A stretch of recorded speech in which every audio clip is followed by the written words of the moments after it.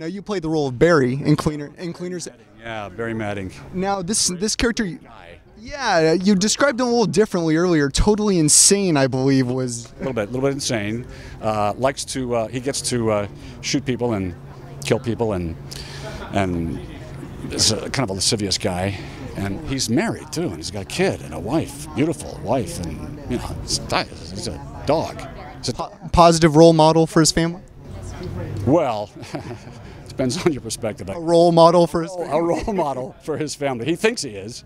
He thinks he is. So how do you go about preparing for a role like this? You know what? This sort of happened like that for me, and I went, oh. And I spoke with the director briefly over the phone, Paul Leyden, writer-director, who's amazing. And he just said one thing to me which sort of locked it all in. He said, look, this is a great character, and just have fun with this guy. Take him as far as you want, and I'll pull you back if you go too far. And that's all he had to say, and the rest, I just kind of sunk my teeth into it, and it was kind of right there for me. So. Having Paul as both the writer and director of this series, does that make it easier for you as an actor, knowing that the creative vision comes from, for him from both? Yeah, I get it. In this situation it did, and so Paul was, he created such a cool vibe on the set. Really, he's a cool guy, and he's really intense, but he's cool at the same time. So, and really smart. And gave his actors freedom and leeway to do their thing, really. And he had a very clear vision of what he wanted for this piece, because he wrote it, right?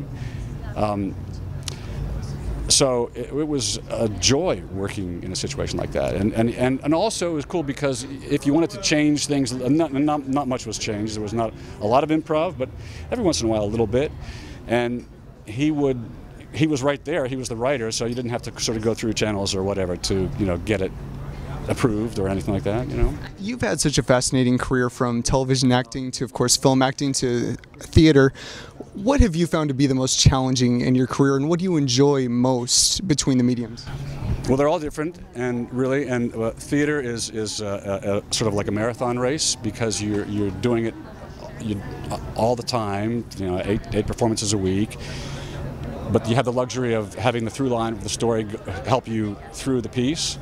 Filmmaking is all sporadic and go from one scene to the next, and front to finish, to start, to back, to middle. And so they're challenging in their own ways. I love theater. Theater is considered an actor's medium. TV is kind of considered a producer's medium, and film is considered kind of a director's medium. But we all collaborate together, so it's all really fun for me. I love my craft. I'll do one last question. Upcoming projects for you, sir, that we can see you in?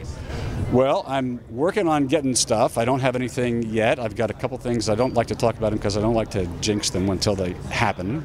I was just in Pacific Rim. I had played the UN president in that, so that was really fun working with Guillermo. And I'm just out there digging for work. Like that's the job, is getting work. Once you get it, it's gravy.